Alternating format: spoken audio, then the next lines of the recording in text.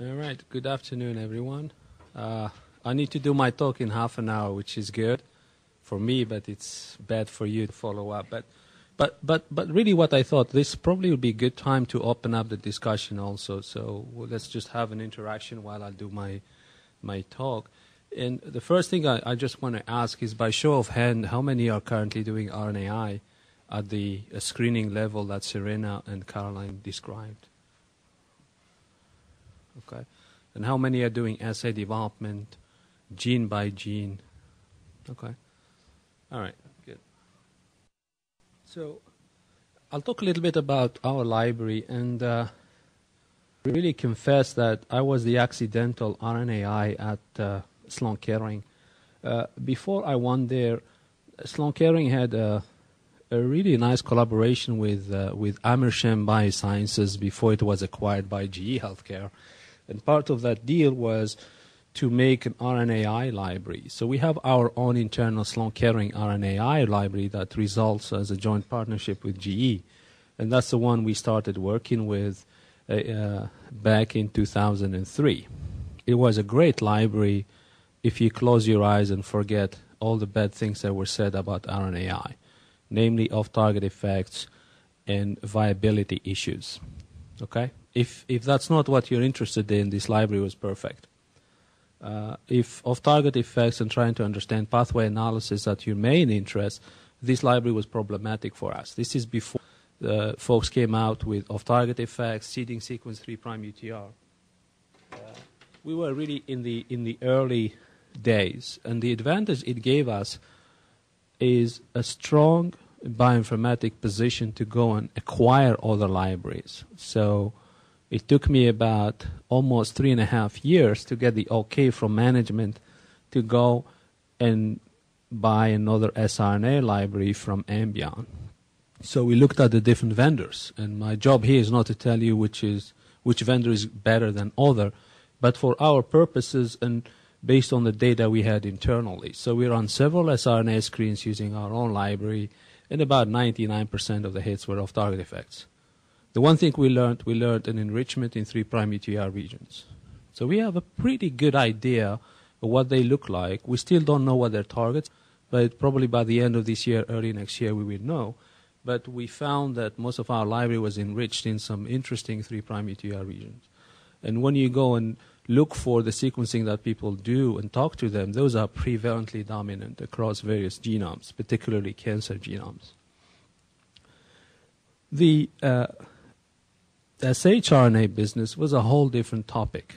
I mean, siRNA started, everybody got hooked up, everybody was excited.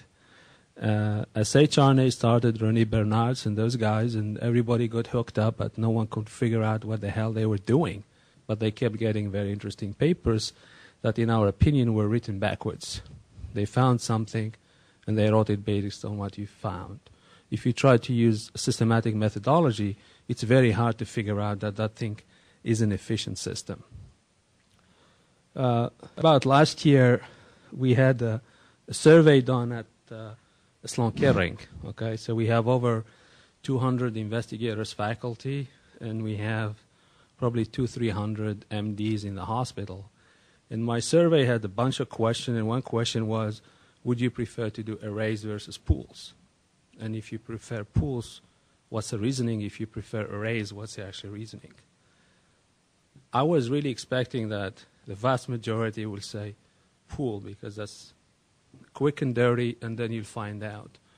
Most of the investigators didn't really believe the pool data because of frequencies of distributions for SH, random integration. You can't control one siRNA per cell. That's almost impossible. Okay?